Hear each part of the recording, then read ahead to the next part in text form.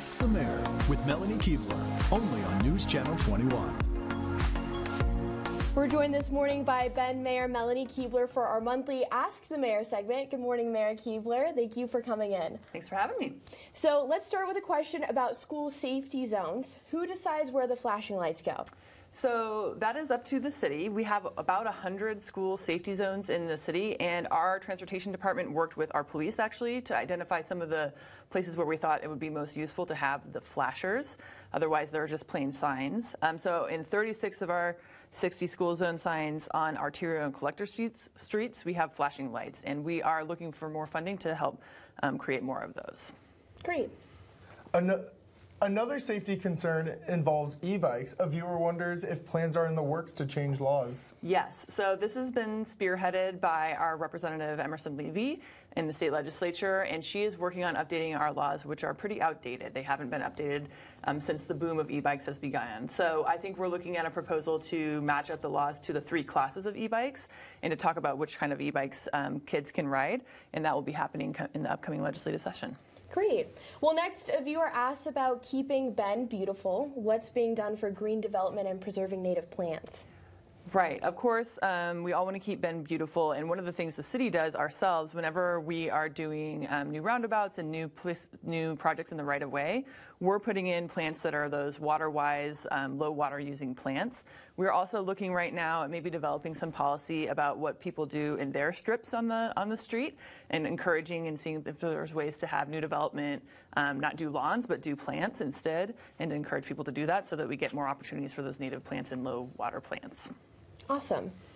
Staying with environmental concerns, our next submission asks, why aren't there solar panels on any of the government buildings or recreation buildings like Larkspur or Juniper? We actually do have solar panels on a lot of the city buildings. So I'm checking my notes here. The water filtration facility, our parking garage downtown, our wells on Aubrey Butte, and the reservoir near Hillside Park all have solar panels. And our new public works building in Juniper Ridge is going to be all electric and also have solar panels. For the other buildings you see around town, so Juniper and Larkspur are the parks or school buildings, you need to talk to those leaders in those districts about getting solar panels installed there. But at the city, we're really trying to make sure that's part of our buildings. Okay, great. As in past months, many viewers asked about the city's issue with the homeless. This viewer focuses on China Hat Road, asking how you're going to work with the Forest Service to enforce camping limits. Really great question. And, first I want to say, for any public safety problems that are happening out in those areas, we're really grateful to our law enforcement partners who will respond and who will try to help with those issues. As far as about the people camping there, when we're talking about national lands, Forest Service lands, there are different rules, and that is very frustrating that there's different rules in different parts of our region. What we have been doing through the Coordinated Houseless Response Office is trying to convene all those people that own public lands where people are camping, try to figure out where is a place that we can make for people to go? Because number one, if we want to move people, they have to have somewhere else to go. So I'm really encouraged by that work of all the public agencies, including the Forest Service, saying here's some places that might be viable. And the next step is to find a service provider to take a look at those places and see where they might be able to run a managed outdoor shelter. Once we get those resources going, we have more options to help people to move. And there are also some things we want to talk about with the Forest Service about just making it cleaner and having better access for safety and all of that for the people who are staying out there. So more to come, but continuing to try to be a partner with the Forest Service. Great. Well, growth is another common concern for viewers sending questions. Can you address the city's plan and whether it accounts for more affordable housing? Absolutely. So the thing about Oregon land use law is that we are required to plan for growth. So we have to constantly be thinking about the numbers of population that are going to increase here and then plan for that housing. And there are some new laws coming into effect in the next year called the Oregon Housing Needs Analysis Law, where the state is actually going to give us some numbers and say, here's the housing we think you need to build. And then our job is to look at, can we build that inside our current boundary? Do we need to expand to accommodate more housing? And how do we get that mix of not just one type of housing, but housing for all people, including affordable housing? So it's definitely part of our growth. We have a whole growth management department that this is their job to work on this. And there'll be more to come for the public to learn more next year, especially. Awesome. Good to hear. And with this growth, there's been several important road projects. Can you offer any updates for the current major projects? Yes, very excited that Neff and Purcell is opened on Monday of this week. That was a long project where if anyone's ever renovated an old house, you open the walls and you find a bunch of stuff you didn't think was there.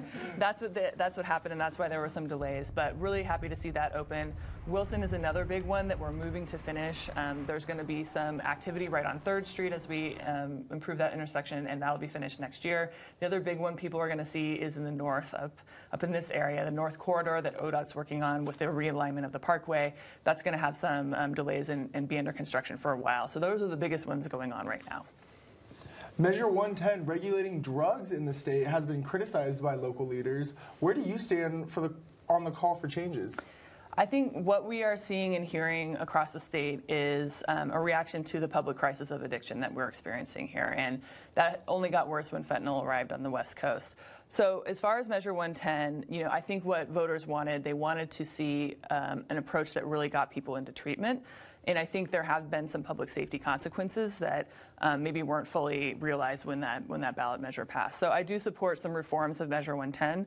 There is an 11-point plan that's been put forward by the Sheriff's Association, the Police Chiefs Association, and the League of Cities. I think it's a really good starting point. And what's important about that is it's not just talking about public safety and maybe having some more criminal justice involved ways to get people into treatment. It's also continuing to fund those treatment and diversion programs. You can't have one without the other. So I think I'm hoping the legislature will lead on some reforms that will help us to make our streets safer, but also will get more people into treatment because you need to have both. And Mara, as we close the segment, I know you had a few thoughts you wanted to share for the holiday season. Yeah, thank you. I just wanted to say to all of Bend, Merry Christmas, Happy Hanukkah, Happy Kwanzaa, just happy holidays, however you celebrate. I hope everyone has a safe and really restful holiday break with your families. Great. Well, thank you so much for coming in. It's always a pleasure speaking with you. Thank you. And we will have more questions that you can submit in the second Wednesday in January for another Ask the Mayor segment. Remember, you can submit your questions anytime at ktvz.com.